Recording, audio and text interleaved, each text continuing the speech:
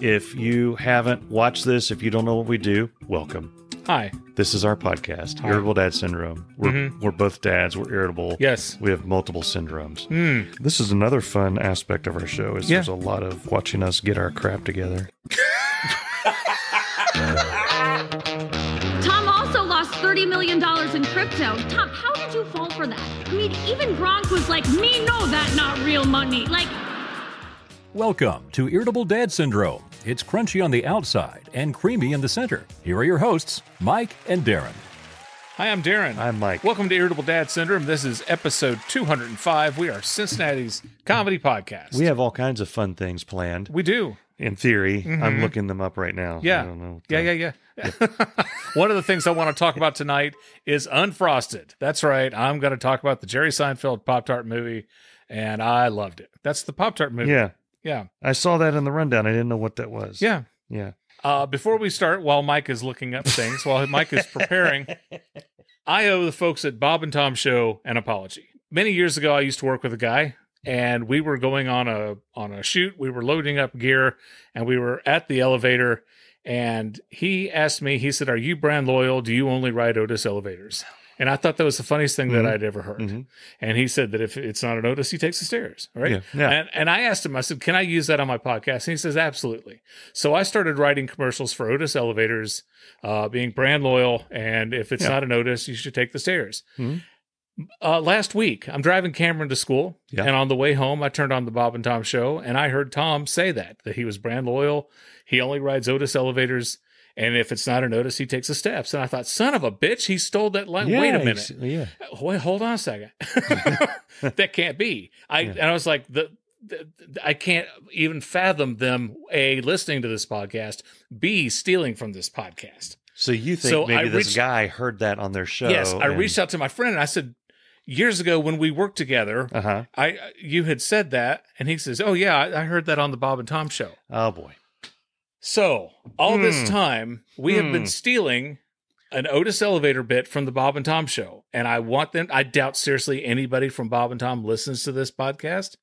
You should report us. Anybody listening now should report us to the Bob and Tom Show. Get them to talk about us. If they do, I just want you to know I am sorry. It was unintentional. I did not mean to steal that from you. If there's anybody who knew that was something that was heard on the Bob and Tom Show and thought that I had stolen that, I apologize to you. And I'm telling you right now that we're not going to do that anymore. Okay. I feel like crap because, I mean, it's like I try to write my own material. Yeah. So here's what you do. Yeah. Go to bobandtom.com. Right. And there's a contact thing. Yes. Email them.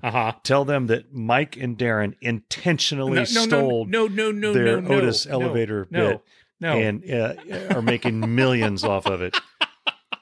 And that they should have, they should go to irritabledadsyndrome.com. To lodge a complaint. worldwideweb.irritabledadsyndrome.com. On Facebook, on the TikTok, on Instagram, on X. Like nobody goes to X. But no, I seriously, I was like, my blood or my face just got all flushed. I'm like, oh my God. Yeah. After all this time, we have been doing this thing on our show that they did probably 20 years ago. Yeah.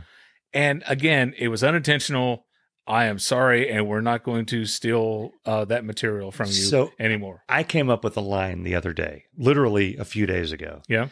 And I thought it was the best line I've ever come up with, and I was excited to do it on the show, find a way to get it into the show.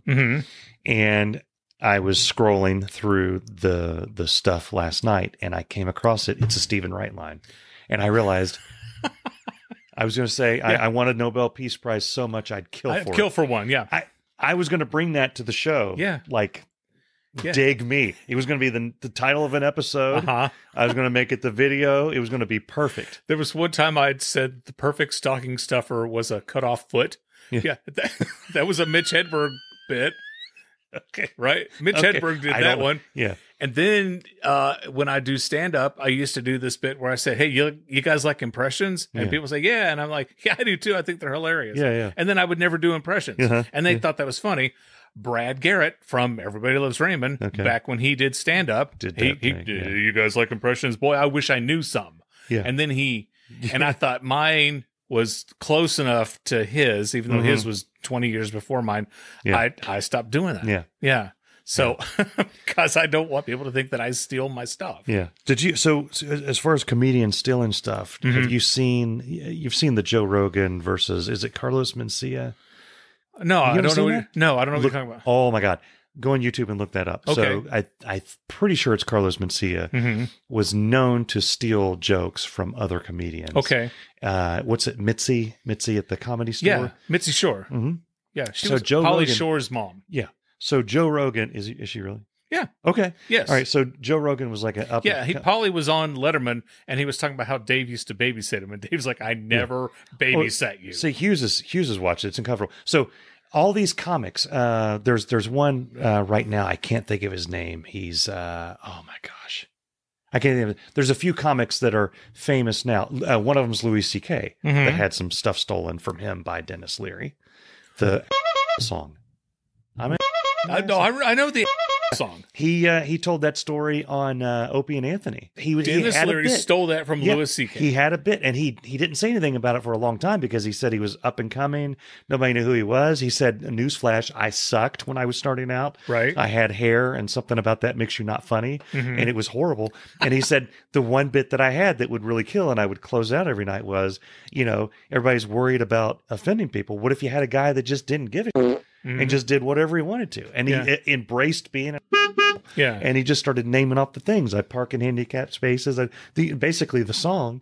And he came off the stage. And Dennis Leary was like the guy that had kind of given him his leg up like given him some opportunities to be seen. Yeah.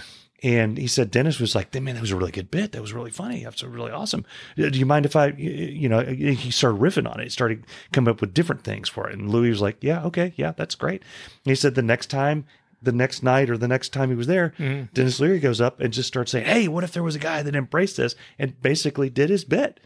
Well, it sounds like Louis gave him permission.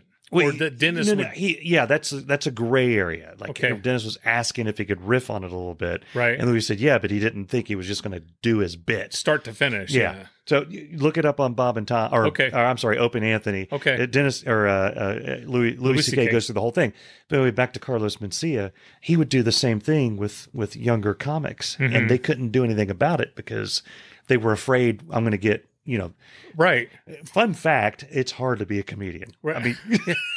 I mean, everybody who has a voice and feet and a hand to hold a microphone thinks they're hilarious. Yeah. But not everyone is. I have absolutely no idea if anybody has stolen any of my material or not. Yeah. Because, whenever I would do stand up, there would be 5 or 6 or more other guys on there. Yeah. And they could totally be doing, because I don't go to clubs 3 or 4 times a week and follow anybody to see if they do.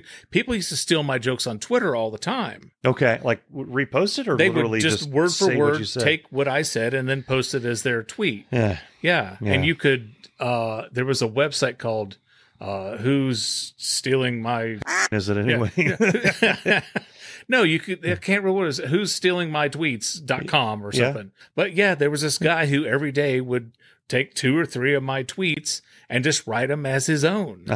So, and I just wanted to I'm not making any money off of this, and you're not making any money off of this. Well, apparently the story with Carlos Mencia is that Joe Rogan went to Mitzi and said, "Hey, this guy's taking our jokes." Yeah. And she was like, well, it sounds kind of like, I don't know. And she wasn't really doing anything. So and this is on YouTube. You can go watch it. Okay. He gets up on stage while Carlos Mencia is on stage with his own microphone and says, why, you literally just stole that joke, that guy. And he points to a comedian that's out there and the thing. He's like, that guy just said that joke last night. I saw him in a different club. He said exactly what you said. Yeah. And I've never heard you say it before.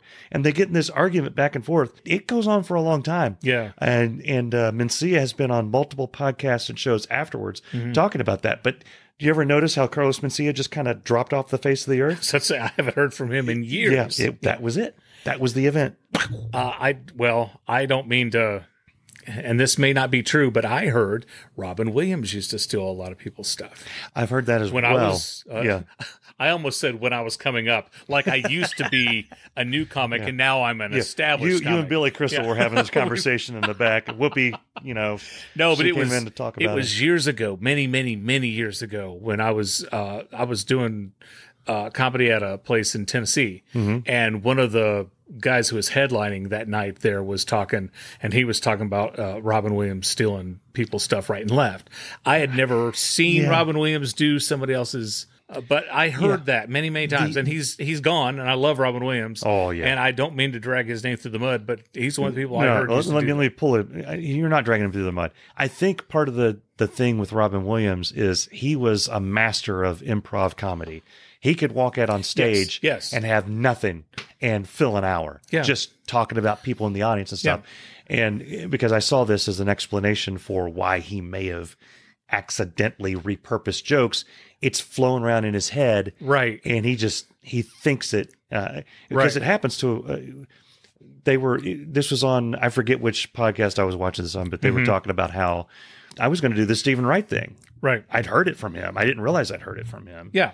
But, and then you go on the all far opposite. I did not know this, but George Carlin planned meticulously down to the syllable. Yes. His act. Yes. Like the inflection, the volume, which character he's doing, each step. And if it wasn't perfect, he would lose it on himself. He was absolutely a word connoisseur. Yeah. It was perfectly, So now he didn't riff. He didn't just go off the cuff. So he's not going to accidentally grab something. But I almost look at Robin Williams as like a lovable puppy just running through the house. And just like, every once in a while it's gonna do something, I don't remember the comic's name, but I have a friend, Tara, and she is really good friends with the stand-up comedian who used to write for Louis Anderson, and he would open up for Louis Anderson. And I'm drunk. I'm sorry. I want beats.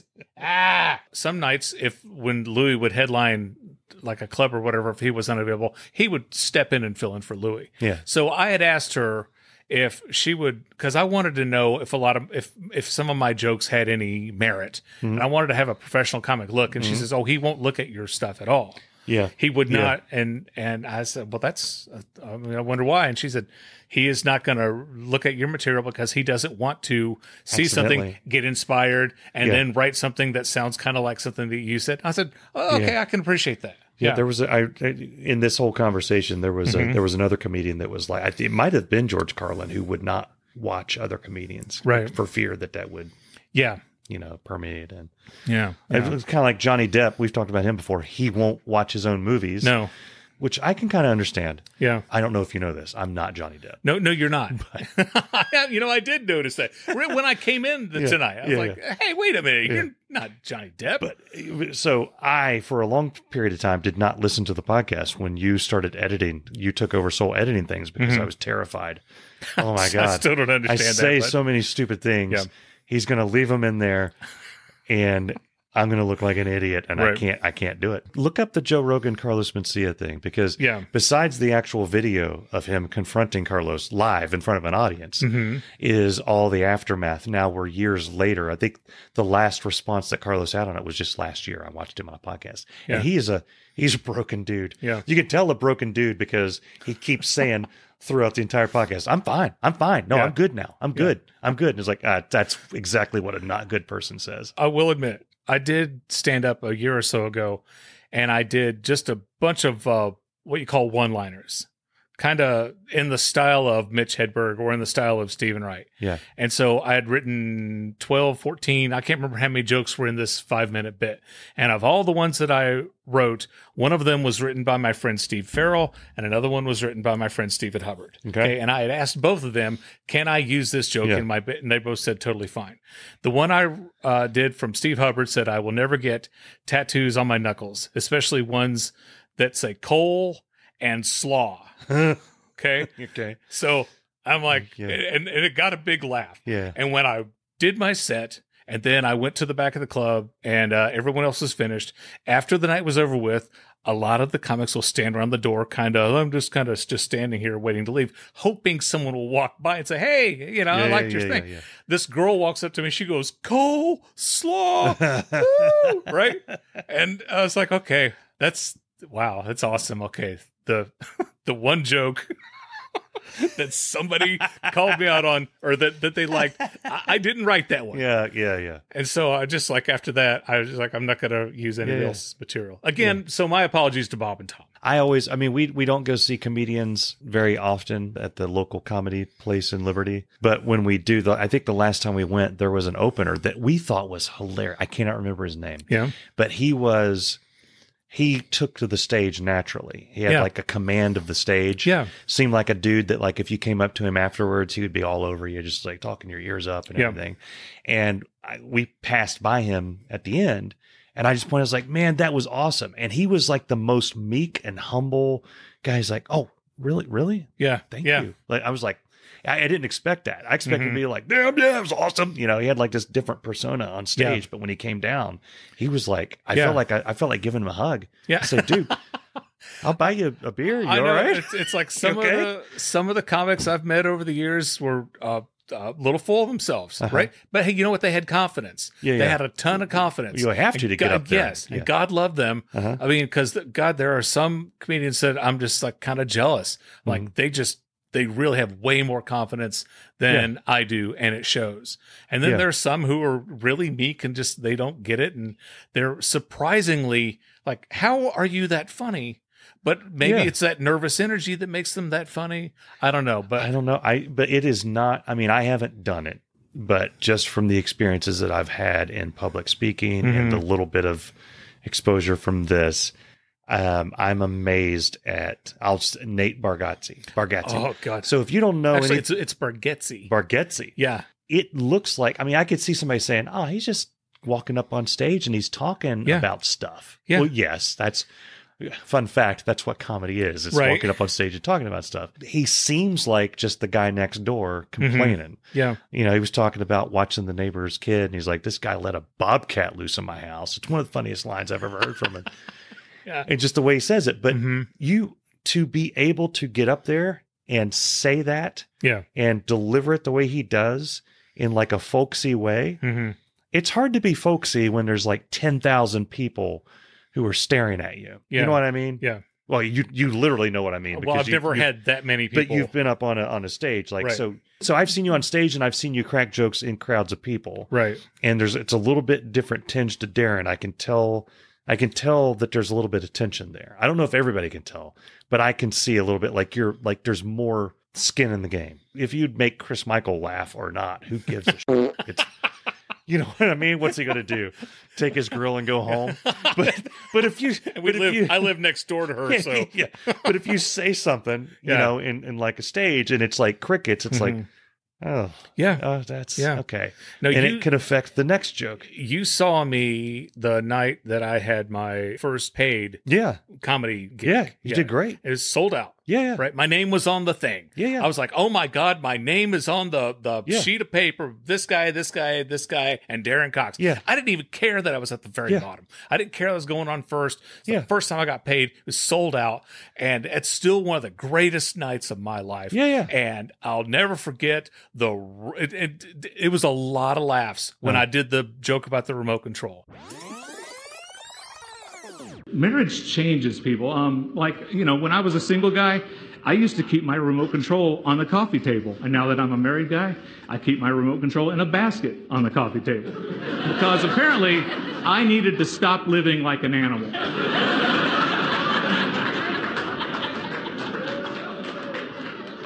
And then I was just like, I wanted to just stand there and just, but then I had to keep going. Yeah, you got to say something else. You're going to be like, thanks, good night. I had 2 more minutes or 3 or something like that. Yeah. And it was amazing. It's I mean, you could do an Andy Kaufman and literally just leave right after that. Or I could have done an Andy Kaufman and just stand there for the rest of the time, you know. Thank you very much. Yeah. And after that night, this friend of mine, he came up to me and he looked at me and he's like trying to say the words. And I'm like, yeah. And he goes, I didn't know you had it in you. I didn't know you had that in you. And I was like, cool. So it's impressive. It's impressive because, like I said, well, I hope you took that the right way. It's one thing to like deliver a joke to Chris Hughes standing in front of him. No, you're exactly right. It's another if there's like a sea of Chris Hughes. First of all, if you're in front of a sea of Chris Hughes, best audiences you could get. Yeah, it is. But watch your back. That's all I'm saying. You're listening to Irritable Dad Syndrome, Cincinnati's comedy podcast. Waka, waka, waka. That is without question the funniest story I've ever heard. We'd like to welcome our Dayton viewers. Remember we were so excited. We haven't been about on Dayton. Yeah, I know. We were so like, oh, we made it big time. We're on TV. We're on Dayton Public Access. We were literally Wayne's We're like World. Wayne and Garth. Yep. And no matter how many times I asked, I'm like, has anybody commented? No. What about people who work at the thing? No. Yeah. What about the engineers? What about the guys who roll the tape? I haven't talked to them. It changes the way, I swear. When I read about somebody getting like doing something or whatever, I'm not impressed by people if they tell me they're on TV. It's like, okay. Yeah. Or, like but it was hilarious saying that we've been on public access. We've been on public TV. Access. And we followed. Yeah. I can't remember the guy at the show that we followed. I don't know, the guy at the news table that they threw rats at him or something. And then we taught a college class on podcasts, dude. I wonder if any of them do a podcast. I don't know. Remember that woman who was just feverishly taking notes? Yeah. I wanted to stop her. It's like, writing down. Wait, lady, we don't know what we're talking about. She was writing down everything. And what now? What's a Marvel close? A Marvel close is when you finish a show and then you roll the credits, and then there's a little piece of audio after that. Geez, how did you come up with that name? Well, we watched the Marvel movies. Okay. Oh, each Marvel movie does it. And they're all connected. Yes, Jesus. What do you? And why is it called a cold open? Well, that's a television term for when something just comes up just before the.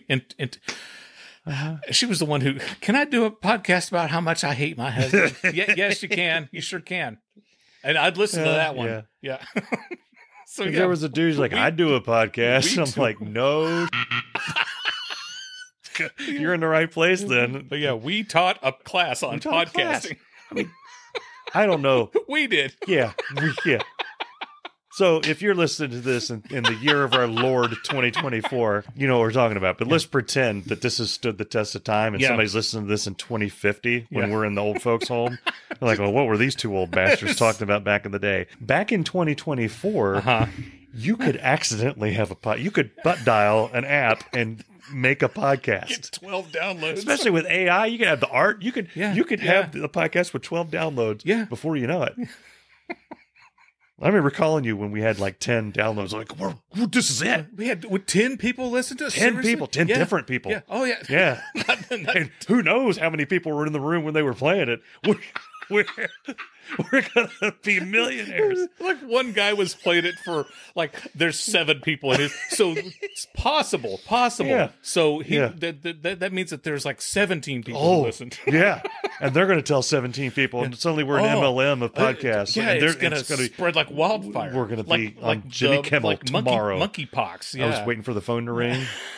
We would get a download in California. I got a call from California. Oh, yeah. Jimmy Kimmel wants us to come on the show right now. Yeah. Yeah.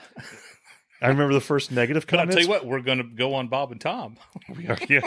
One way or the other, we're going to talk to him, either in court or on the show. I hope it's not in court. It would be funny. I don't guys. think so. We don't have any money. No, we don't. That's what's funny about it. I've got that dehumidifier. We'll sell that. Put that on the eBay. We'll tell them it's a tribute. We've mentioned them more than they've mentioned us. They're getting free press from us. That is true. But I remember the first negative comment. I was like, well, what's it going to be like when we get a negative comment? 1,000 times. I love it. Somebody getting mad at us for what we're talking about. So there was the first negative comment. Oh, what was it? We need to make somebody laugh within the first 10 minutes. Yes, we need to make somebody laugh within the first 2 minutes. First 2 minutes. Someone needs to be guffawing.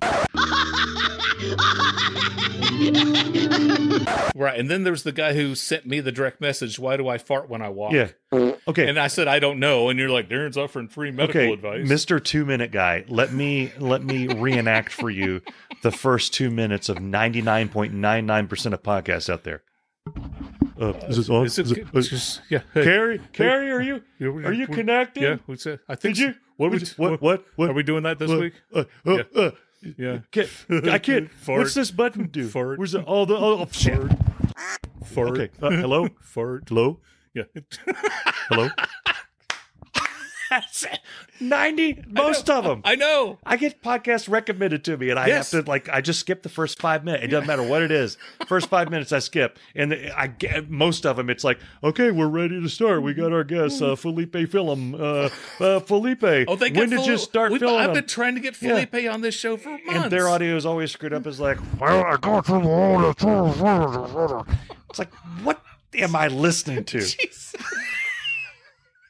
So I see that and I think, we're going to be millionaires. Yeah. Somebody's going to listen to this thing. And we have words. Yeah, they make sentences. I know. And they don't destroy your ears, except what I just did. Well, I just assumed, like with our podcast, we have an announcer. Hi, I'm Dave Lay. We have opening music. Hey, you want to touch my beats? We do. We've got commercial breaks, even though some of them are stolen. We have a website that 1 or 2 people visit a year. It's great. Yeah. We have merch that people come and look at and go wild about. And they don't buy it. I'm going to wear, listen. We've had guests on this podcast. I'm going to wear. We've had people get married on this podcast. We have. I'm going to wear one of our shirts. Sort of. We're going to go see Hootie and the Blowfish. Stingrays and Collective Soul. I'm going to wear one of our shirts there. You'll have to let me borrow one. You'll have to let me borrow one because I'll wear the other one. I want you to count how many people stop and say, that's the funniest thing I've ever seen. Oh, yeah. That's awesome. Does it work? And they pull out their stupid little phone and they do the little QR code. Yeah. And then I get a little bing. Somebody came to the website. And then I go look at the merch shop. And they looked at it and they walked away. Yeah. Best shirt they've ever seen in their lives. I know. In Vegas, I was in double digits of people coming up. Yeah. Drunk people. I was excited when the drunk people were excited. Yeah. I was like, oh, he's in Vegas. Drunk people are going to do anything you want. Accidentally buy it. Nope. I bought 4 shirts and I had sex with one of them. The dude in Florida bought one, though. Thank you, dude in Florida. Yeah, thank you so much. Yes. Yeah. Hey, what happened? Gone off the rails. We went way off the rails down into the woods. Have you ever watched the Trailer Park Boys, the full series? No. You haven't seen where they were doing a drug ring and they were running pot from Northern America through the Canadian border. Right. And Sebastian Bach was helping them run this ring. Right. It was on a train. It was a model train on tracks going from Northern America Sebastian Bach. through the woods. How the mighty have fallen. Sebastian Bach would go out there and get the little bags of pot off the choo-choo train and turn it around. From Skid Row, Sebastian Bach. What's happened to him? I used to watch that show in the background while I was doing other stuff. Yeah. And it was the one time I stared at it. I was like, is that Sebastian Bach? I was at a party. That's a toy train? 2 years ago, I was at a party and a buddy of mine, I was talking to him and he introduced me to some of his friends and they started talking heavy metal music. And I know a little bit about heavy metal music. You're down with the axes. A little bit, yeah. Yeah, you got it. And so the question came up, what was the best hair ballad of all time? Every Rose Has Its Thorn. No. Okay. No. I sat and I pondered and I said, I Remember You, Skid Row. And they're like, oh, and they were all like, drop the mic. And I was just like, you can't top that. You're done. Yeah. You're done. Yeah. And it is the best hair metal song of all time. This portion of Irritable Dad Syndrome is brought to you by Lotus Biscoff Cookies. Hi, I'm Dave Lay, and I love traveling. It seems like every couple of months I get the urge to visit people and places anywhere on this great planet. And that's why I'm a big fan of Lotus Biscoff Cookies.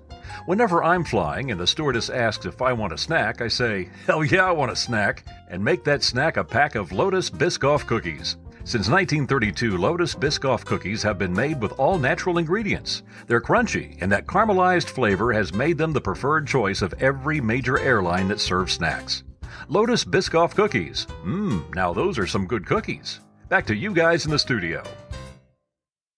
I want to talk about Unfrosted, and then I want to talk about Pulp Fiction. Okay. Before you do that, briefly, I'm going to put a call out for people. I want some ideas for something. For another project that we are going to work on. Okay.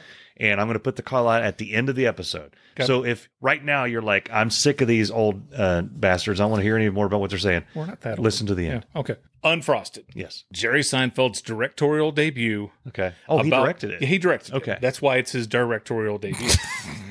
I thought it was debut. I thought it was French for his ass. I didn't know what. Hello. I didn't know what happened. Don't listen to the critics. I've heard that the critics aren't crazy about the movie. We laughed our butts off. At this, and it's stupid. What's the style of it? Is it like it's Waiting for Guffman? It's set in the 60s. Yeah. And he works for Kellogg's. They catch wind that they're trying to develop a breakfast pastry. Okay. So they have a feeling, they hear that Post, that cereal company is trying to steal their thunder and market a breakfast pastry before them. So they compare it to the space race. Okay, we've got to get our ship to the moon before the Russians. Dean Norris is the Russian... The guy in Kellogg's? Yeah, yeah. Or the guy in Post? He plays like the leader of Russia. Oh, they literally? Yes. Okay. And they go and talk to him because they need Russia to help them with their sugar supply because El Sucre from South America is fighting. Yeah. If the only reason you watch it is for Bill Burr playing John F. Kennedy, then you're totally fine. Just watch it and then fast forward to Bill Burr. No, he doesn't. Oh, yeah. Bill Burr is Kennedy, and he is a fantastic Kennedy. Okay? Are you all right? No. Hugh Grant. Does he break into Bill Burr at all when he's being Kennedy, or does he play it straight? You know, he's got the Boston accent there. You know, so I hereby declare this day Pop Tart Day. You know, so he is fantastic as Kennedy. Hugh Grant. Oh, I love Hugh Grant. Is Tony the Tiger. He plays Thurl Ravencroft, and he's like this Shakespearean trained actor who is so pissed. I saw a clip. Is it him and what's her face? Melissa McCarthy. Melissa McCarthy. Yeah. Amy Schumer's in it. Yeah. Okay. Yeah. All right. I mean, that was hilarious. That clip was hilarious. Yeah, like everybody is in this movie. Okay. And Jerry Seinfeld's like, I don't know why they're in the movie. He called and said he wanted to be in the movie, so I put him in the movie. You know, he is like this pissed off Shakespearean trained actor who is just sunken so low to be playing this Tony tiger. Right? Yeah. He's hilarious. Yeah. And there are cameos. Okay. There are so many cameos. Is Larry David, does he make a cameo? No. No. Yeah. Okay. None of the Seinfeld people make a cameo. Even Elaine, you think Elaine would be in there someplace. I know. Okay. But here's the thing. Yeah. Jerry Seinfeld is not a good actor. He's just not. And he doesn't care. No. He just goes out, and I'm just going to read my lines like this. Like, how come no one's eating cereal? Yeah. And it's like Christian Slater works for the milk company, right? And Christian Slater and his guys are like the mafia, and they're pissed because Kellogg's is making this product that doesn't need milk. Okay. And so they're getting all heavy on the Kellogg's people, you know, threatening them and everything. I loved it. Mom came over. Mom was laughing. Jacob and Cameron. Cameron said, I don't know how many times, this is awesome. Because I told them, I said, we're going to watch the Pop Tart movie. And they're like, okay. Yeah. I think they were thrilled because this movie doesn't involve animals eating somebody alive for a change of pace. Yeah. So, but yeah, the Unfrosted was great. You just got to watch it. That's awesome. Now, a few weeks ago, I told you that Jacob and he wanted to watch Pulp Fiction. We watched it up until Mia Wallace has the overdose, and he has to take the syringe straight through the chest cavity into her heart. Then we had to stop it because we both had things that we had to do. So we finally picked it back up. Let's finish Pulp Fiction. And we're sitting down, and he had asked something about, he's like, boy, I'm glad we got past that one part. And I said, you know it gets worse, right? He goes, it does? I'm like, jeez. Oh, yeah. Okay. It gets much worse. Well, how does it get worse? I can't tell you. Yeah. And it did get much worse. And the cringing with the with the gimp? with the gimp. Yeah. At the pawn shop. Yeah. And Marcellus. Yeah. And, and here I am, his dad. I think I'm a pretty good dad. Yeah. I'm watching this with my son. Yeah. And we watched that, and then bitch be cool like Fonzie. You know, so, and he wasn't expecting at all the scene where Butch goes back to his apartment and finds Vincent in the bathroom. Oh yeah. Bang, bang, bang. Yeah, and then he eats some Pop Tarts, and he's like, "Get out of there! What are you doing? What are you doing?" He's just standing there calmly eating these, but those are toaster pastries. Those weren't brand name. Yeah. You'd think Quentin Tarantino could have afforded a little brand recognition and put some Kellogg's Pop Tarts in there. So, but Jacob loved it. He just he loved the movie, thought it was great, and it brings up the question. All these years later, because they just had the whatever anniversary of Shawshank. And I told him, I said, because last year Jacob watched Shawshank. He had seen Forrest Gump. Okay. So at the Oscars that year, like the three big contenders were Pulp Fiction, Forrest Gump, and Shawshank Redemption. Cool. And looking back now, I still would have given the Shawshank. Academy Award to Shawshank. Yeah. Absolutely. Yeah. Screenplay, I would have given it to Pulp Fiction, but I would have given Best Picture to Shawshank. Yeah. I think I still, everything in my being, believe that Shawshank was a better movie, start to finish, than all of them, especially Forrest Gump. And I loved Forrest Gump. Yeah, they're all great movies. Yeah, Yeah. if you, any of these things, if you look back in the 90s in music, look back at the music that was up in 91. And the band that shall not be named, their best album, you had Metallica Black Album, Right. Pearl Jam 10. I mean, these it's like Nirvana, Nevermind. They were all like, it's like these all came out the same year, the summer. I was driving around listening to these. Yeah. Like in my head, that was Yeah. over a 10-year period. But no, it was like, here. Yeah, great year for There music. you go. Great year for movies. Absolutely, yeah. This portion of our show is brought to you by Whompers All-Beef Footlong Hot Dogs, voted best hot dog for the 7th year in a row by the National Hot Dog and Sausage Association. Whompers are made from 100% pure beef with no fillers and no preservatives. Get a ruler and measure it yourself. If your hot dog isn't a foot long, they'll refund your money, guaranteed. That's right. Now, back to the show. Right now, I'm reading the Game of Thrones series. Yeah. In book form. That's what That reading is. means. Yeah. And Oh, you mean you're not just reading the subtitles? You're playing the series and reading the subtitles. Yeah, it's taken me a long time because I have to pause. I can't read that fast. Yeah, it just really annoys everyone in the room. Yeah. I really wish that there was a version of Game of Thrones that I could buy that's boobless. You know what I mean? I don't have a problem because I want to watch it with Andrew. I don't have a problem with the war. I want him to see the Battle of the Bastards in context. Yes. It's one thing because I looked up, that scene on the interwebs, and it gives me chills when Jon Snow is pulling out the sword. They're racing toward him with the swords, and it's like, here we go. And he just goes, it's the For Frodo of Game of Thrones. It is. And it means something if you know the context of who the guy is that he's fighting and what's happened to him all the way through. But to get that context, you got to get through all those seasons. And it's a beautiful, great show. Got boobs everywhere. And I mean, Oppenheimer was very uncomfortable. I did not expect. That was stealth boobs. Came in on Oppenheimer and I was like, you didn't really need. You could just have a disclaimer, have who's the guy, Morpheus or somebody come out, walk out and say, Oppenheimer was had multiple sexual flings. Right. That was happening in the background. Yeah. Let's get back to the bomb. Yeah. And you don't have to, just have that version. And I was reading, as I'm reading, I remember these scenes in the show where there's boobs flying everywhere. Yep. They weren't in the book. Now, there's a lot of sex in the book. Not nearly as much as what's in the show. Tyrion Lannister is getting it in like the first episode. Yes. That's the only episode we Didn't watched happen. with Jacob. Yeah. Didn't happen in the book. Did not happen in the book. Yeah, Jacob wanted to watch Game of Thrones, and Libby and I were like, okay. Yeah. And we were watching, and we remembered how violent a lot of it was. Yeah. But then, there's Tyrion Lannister just chow wow, boom. Yeah, And there's like whole 3, 4, conversations. 5 naked girls. Yeah, there's conversations between like these, Varys and the different people that's important to the plot, and somebody's banging somebody in the background. They're blurred out in the background, just like why is that? Don't do that again. Do not do that again, please. Good Lord. I've washed my brain with bleach. There's got to be a version of it where I'm not a prude. I just want to watch it with my kid. I understand. I do understand. We got through Terminator, the first Terminator, because I knew what was coming. That's what she said. I was like, it's literally. It's like, oh, they're going to the hotel room. Okay, close your eyes. Fast forward. Okay. Yeah. What happened? They made a kid.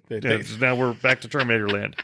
If we watch Titanic, I know there's a part where she's like, "Draw me like your French people." What are your French whores? What are they? Yeah, whatever. And we will fast forward, and then boom, there's the old lady again. Yeah. And we're back to the boat sinking. I can't do that with Game of Thrones. No. Randomly, there'll be a dragon, like, and then next thing you know, all of a sudden there's a big, there's it's like airplane. A naked woman on the dragon. It's like, why are you on the dragon? It's like the movie Airplane. I want to watch it, but there's that scene where everything's going crazy and the boing, boing, boing. Just boing, runs boing. on there. What? What? What happened? I wasn't expecting that at all. No. This portion of Irritable Dad Syndrome is brought to you by Mr. Bubble, the bath time soap that makes getting clean as much fun as getting dirty. Now back to the show. We're recording this episode on May 7th. Yes. Okay, so 2 or 3 days ago, Libby and I took the boys out. We went to the Art Museum of Cincinnati. We took my mom to the Art Museum. I don't know if you've been to the Cincinnati Art Museum. Yes. It's really cool. Pretty cool. Okay. That's the Hall of Justice. Or no, that's the Science Museum. That's the History Museum. History Museum. History Museum is the Hall of Justice. Okay. So we went to the Cincinnati Art Museum. Okay. Had a great time. Yeah. The boys have learned from me that when we go through the modern art exhibit and when you see the painting that's solid yellow except for the splotch of black in the middle. Yeah. And they are going on this thing. Well, it's a good thing there's the black in the middle because that differentiates man's look on life with the heart and the soul of the construction of and they're trying to evaluate what this painting means. Yeah. And then they finally just like, who are we kidding? It doesn't mean anything. Yeah. So we got to and if you're an art major and I'm pissing you off, suck it. Because I'm sorry, but there's the sections of the museum that I call the I can do that part of the museum. Yeah. If I can do it, it doesn't belong in the Cincinnati Museum of Art. So we went to the art museum. I agree. I understand the spirit of why you're saying that. Yes. A yellow painting with a black splotch in the middle. Come on. Yeah. Pac-Man. Come on. Yeah. I'm sorry, but come on. Yes. So we did that. Yeah. And we went to lunch. And then later that night, it was Star Wars Day. Okay. We went to this arcade. There's a place called Arcade Legacy. I don't know if you've been there. I've heard of it. I haven't been there. Arcade Legacy is the bomb. It had, you can play Dig Dug. You can play, they didn't have Dig Dug.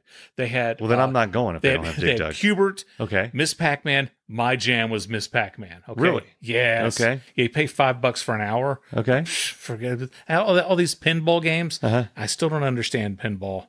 I haven't gotten into pinball lately. Yeah, it's like I liked pinball, but I mean, even the best player, there's no, when the ball goes straight down, and there's no stopping that. Yeah. So you could lose, and it'd be no fault of your own completely. Yeah. But we're at this arcade, and it's just awesome. There's a guy, and he is dressed like an X-wing fighter pilot. Okay. From Star Wars. Rebel Alliance. Yeah. And I had to hold Libby back. Because I'm like, well, she's married, dude. You're not taking my girl, all right? And he's just walking around all night. I'm an X-wing fighter pilot. And I'm like, okay, yeah. And I was going to say, because, it's Star Wars Day. I don't know if you wore a Star Wars T-shirt. No. I don't know if you told anybody, may the Force be with you. Usually I do the required things of changing the thing on my Facebook to Millennium Falcon. Right. And I'll make a Wookiee joke. Yeah. But I didn't do any of that stuff. I didn't do any of it. I didn't either. Just let it pass. And I didn't even, because you get a second chance. You get Revenge of the Sith. Yes. Right after. Mm-hmm. I didn't do anything that day. Yeah. But honestly, Star Wars has just really lost a lot of its appeal for me. Yeah. And I hate to say that because growing up in the 70s, Star Wars was, I ate, slept, and breathed Star Wars. Yeah. All I wanted for Christmas, for my birthday, for anything were the Star Wars figures, were the toys. Okay. I couldn't get enough of the movies. I don't know how in the 70s I saw it 3 or 4 times at the theater because we went to Bristol to see it. We lived in Virginia. It took 45 minutes to get to the theater. I don't know how I saw it so many times in the theater, but that's the only way you could see something over and over again is you had to keep going to the theater. Yeah. They didn't have VHS tapes back then. Yeah. And it was like $4 back then. Yeah. So, I mean, I saw that and Empire and Return of the Jedi at least 2 or 3 times in the theater. Yeah. And it was just a huge part of my life. And now I'm just like, whatever. I didn't see Ahsoka.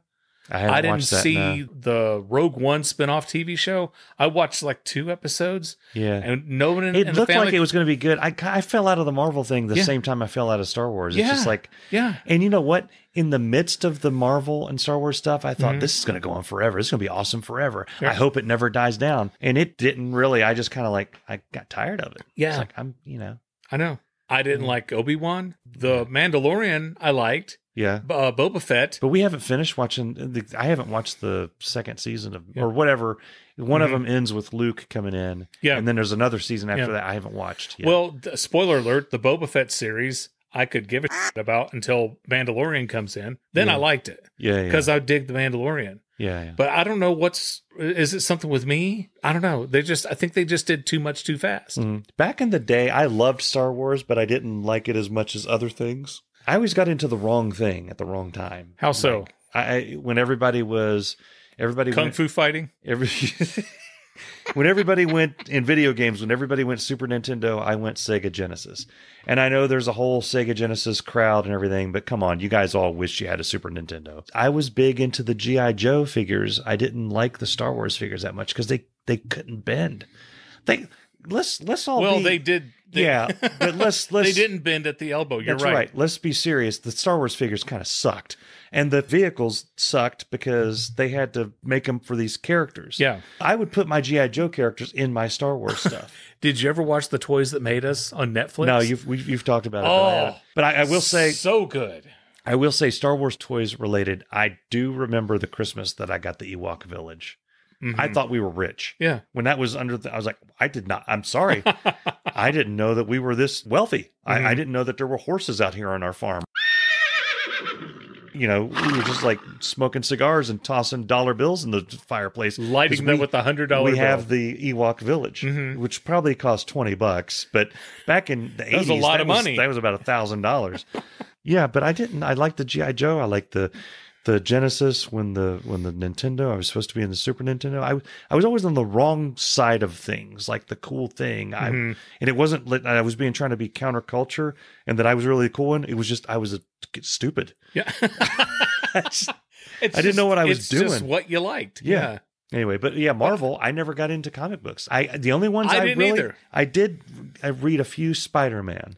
But they were like Looney Tunes comic books. Do you remember that? Like Bugs Bunny. I read all those. And television, was it was pretty badass. Yeah, I had the Atari 2600. Atari 2600. I just learned how to connect all my old geezer stuff, the Commodore 64 and the old Nintendo, to the computer upstairs to stream. Shut up. So I may on the Rock Hardly start playing those olden games, like the old. Yeah. I'm talking like, what's Grandpa playing right now?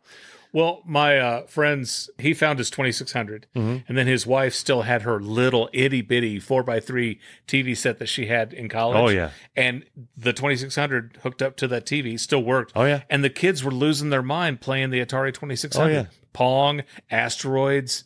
Pitfall. God, I could play Pitfall all day. I love playing Pitfall. You can win Pitfall. No, you can beat it. There is an end to Pitfall. I didn't know that. I didn't either. Yeah, I watched a guy do it on the YouTubes a couple of years ago. I was like, they said Pitfall completed. I'm like, what the hell are you talking about? That's like, no, it doesn't. We went into a black hole and came out again. You can't do that. You can't finish Pitfall. There's an end. You get the last treasure. Huh. I did not know that. Now, Pitfall 2 had an end. You have Tony the Tiger, and it's Tony the Tiger. They called him something else, like Felix the Feral Cat, but it's Tony the Tiger. Right. And you're running through there, and you're getting treasures, Wait, and it goes they up and down. had Pitfall 2? Yeah. I don't remember that at all. There's a bunch of Pitfalls. Yeah. Pitfall 1 and 2 are the only ones that really count. I remember Atari had, you're inside a castle. And you went from room to room. Adventure. Yeah, you had a dragon. You had like a lance. The dragon was like the lumpiest box. Yeah, but you're a little square. You're absolutely square. With an arrow when you get the sword or whatever. And you could grab the bridge. Yeah. And you could carry the bridge all through the castle. And then if you take it into it's like the mystery, which you take the bridge into this room and put it up to the top, and then that takes you to a secret room that you can't get through unless you go through the invisible bridge thing or whatever. I remember thinking that was the most badass thing of all time, and I completed Adventure, and I remember just standing up, woo, I'm the man. Yeah. Woo. I had Indiana Jones, the Raiders of the Lost Ark game on 2600. I think that's part of the reason I am the way I am. No, they didn't have any of the good stuff. It was... Well, it had... It was like that thing, but it's basically you run around and people do things, and you grab this sprite and you put it on this other sprite, and it does a thing. So you grab a sprite, yes, and you put it on another sprite, and it did a thing. It literally did a thing. Wow! I've read a walkthrough, and I'm like, there's no way anybody could figure this out. Messed me up. Now, did you have the E.T. game? I did, and I liked it. Yeah. I got it at the same time I got the Raiders of the Lost Ark. Okay. So I think that's part of the reason why I like the E.T. game, because I could actually beat that game. I want to see the it wasn't that documentary. bad. It I want to wasn't- see the documentary about them burying it. I think it They gets a buried a lot couple of thousand of them out in the landfill. It gets a lot of unwarranted hate. The worst game on the 2600 back in the day was Pac-Man. The documentaries claim E.T. is what caused the video game crash of 83. I think it was Pac-Man, because you had Pac-Man in the arcade, but then when you have it at home, it was like brown and blue. Yeah. And Pac-Man was this orange thing going bam, bam, bam, bam, bam, bam. Yeah. Bleep, bleep, bleep, bleep. The maze was different. And Yes. it like played a sound when each stage started that made your dogs in the other room. All of a sudden, the dog would run out and start chasing its tail. It's like, it makes that weird sound. You're messing with a dog again. And, there wasn't a lot of streamers back then. That didn't exist. There wasn't media. Right. There was just like articles and stuff. And I remember read a couple articles and reviews. People are a little bit miffed that this doesn't look anything like. I know. People wanted the arcade I know, game in because their I house. was so excited that you could get Pac-Man now and play it in your home. Yeah. And I was like, this ain't Pac-Man. No, he was eating No. like rat turds. He Yes. was like, they were like little lines. And they were, I remember, because the game, when you go to the arcade, Pac-Man ate dots. He did. Okay? They're dots. Yeah. Right? The Atari called them video wafers. No, these were lines. Right. This is back in the 80s. Pac-Man was doing some coke. There was this kid in my elementary school goes, actually, they're video wafers. Oh, gosh. Like, Chris. Yeah. It wasn't Chris Hughes. It was another Chris. This is elementary Yeah. school, long before I met Chris Yeah, Hughes. kids, we had Redditors back before Reddit existed. Shut your mouth and go oh home. my god! Actually, they're video. But no, wafers. I did not think ET was the worst game. I thought it was okay for a 2600 game. It's time now for the Kroger Story of the Week. Libby went grocery shopping last weekend. I always do the shopping, but Libby, who's a sweetheart and I love her to death, she's like, you always go to the store. I'm going to go to the store for you. Uh-huh. I'm going to go to the store this week and give you a break or whatever, which was sweet. Yeah. As she comes home, I'm like, did you get a story of the week? Did you talk to anybody? Yeah. No. I'm like, What? That's why you go to. that's Kroger. why you go to Kroger. That's So- what you go there for. Anyway, she bought a jar of what's called hoisin sauce. You use it Bless for you. yeah. It's on the same aisle as the soy sauce for if you're having Chinese food Yeah. or I'm stir in fry. that aisle every time. I love that aisle. Okay, so she bought a bottle of hoisin sauce. It did not make it home. Is it made So- of hoisin berries? I don't know. Okay. I'm not prepared for follow-up questions. It didn't make it home. Okay. So we looked all through the car. We looked to see if it had fallen out in the driveway. Couldn't find it. We assumed that it must not have gotten bagged. Yeah. So I went by Kroger, and there is a manager there. His name is Vaughn. Okay. And Theo Vaughn has sunglasses. Well, he has the tinted glasses. Okay. And he's seen me. We've talked several times. And I walked up to him and I said, do you have like a place where people buy things and then they accidentally don't bring them back? Because my wife bought a bottle of this hoisin sauce. I got some off the shelf. Yeah. But it didn't make it home. And he says, was that the only thing that you didn't get? And I said, yeah. He goes, we're good. Take it. And he says, I believe you. He says, it happens all the time. He says, people will buy things and they either leave them in the cart or whatever. Yeah. And so he says, yeah, we're good. Okay. Because he trusts me. Yeah. So that's awesome. So Vaughn, thank you. You get Yeah, the that's customer pretty awesome. service Yeah. award of the week. This has been the Kroger Story of the Week. And there's an update on TJ Maxx. Okay. the nasty, Yeah, stinky the pants. stinky pants at TJ Maxx. My mom went back to TJ Maxx. She had found her receipt. Yeah. They gave her money back for the pants. Nice. It wasn't easy, but they did give her money back. Yeah. Okay. So That's awesome. Yeah. And a nice ending to the story. It could have been smoother. Yeah. Still, they refunded her money. Oh, so, that's awesome. So there you go. Okay, so the announcement that I want to make here. Mike has an announcement. Darin and I are talking about a new project, a new show, a different style than what we're doing now. It's going to be based around people on the verge of making a major decision. And just to give you a flavor of it, one of the early episodes we're talking about, I have a friend of mine that spent a large amount of money on a broken guitar. Yeah. But how it became broken and the story behind it, it means a lot to him. Yeah. But really what it came down to, one way of looking at it is I'm spending thousands of dollars on a smashed guitar. Should I do it? And my advice was, yes, you absolutely should. Absolutely. Yeah. I agreed with you. Yeah. So the new project is we want to find those stories, find people that are about to make those decisions, hopefully talk to them before they do it. Yeah. And then get recaps. We don't know exactly what it's going to look like. It's not going to be like a weekly thing. It's going to take a lot of work to do. Right. So what you can do listening to this, if you are on the verge of a major decision or something like that, let us know. An investment, you're looking to take another job. I've always wanted to take this. We're looking for stuff like I've always wanted to fly to Australia, but that's stupid expensive, and I don't know if I should do it. Talk to us. Possible ideas for this are called, F it, or just buy the tickets. Make up your mind. Make up your mind, whatever. Yeah. We want to be a part of that. With Mike and Darin. And we want to talk about, the aftermath with you. Was it the right decision? All those type of things. Because if there's one thing Mike and I are good at, we're great at making decisions. Well, we have talked about this on prior podcasts. I've talked about wanting to be a concert concierge. Yes. The same friend neglected to go to a Rush concert with me. Yeah. Then Neil Peart died. It ended up being their last show. Yep. That was almost 10 years ago. That was their last tour. Their last tour. Thank you. Yeah. That was almost 10 years ago. We still talk about it.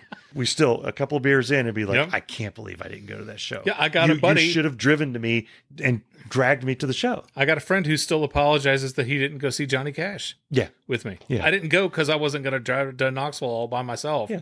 So these are the kind of stories. Yeah. If you have the story, if you know someone has a story, get in contact with us. By now, you should know how to get in contact with us. Yep. Follow us on Facebook. You can message us there. Go to irritabledadsyndrome.com. You can message us there. There's an email there. Just send us your stories. Yep.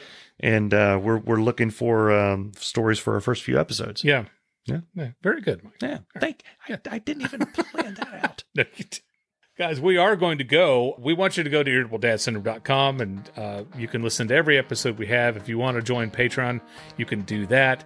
And you can hover over items in the store, pretend you're going to buy it, get me excited, and then not buy it. Yeah. Or you could buy it. You could buy it. Would it kill you to buy a damn shirt? I don't think so. Yeah. I don't think so. They're funny. People will talk to you about our shirt. That's right. That's a guarantee that we will make to you. Yep. People will ask you about it. They will. You will be the envy of all your loser friends. If you're a shut-in and you're like, how do I meet people? Buy one of our shirts and walk outside. Yeah, absolutely. We're going to go. We hope to see you next week on Irritable Dad Syndrome. Irritable Dad Syndrome is a Mike Odell, Darin Cox production. Stump Woodley said I'll be watching Heat of the Night reruns here pretty soon because I'm so old. Yeah. Carol O'Connor, he's a good actor. I always got into fun fact, he was also on a little show called All in the Family. He was on a comedy. What you're saying is we're hacks. Not intentional. Unintentional hacks. Exactly. I didn't mean to. You know what I heard? What? I heard that you two sucked compared to fish. They do. The sphere. Yeah. I don't know what happened to the rundown. I know what happened. The rundown's sitting right there. We haven't gotten to it yet.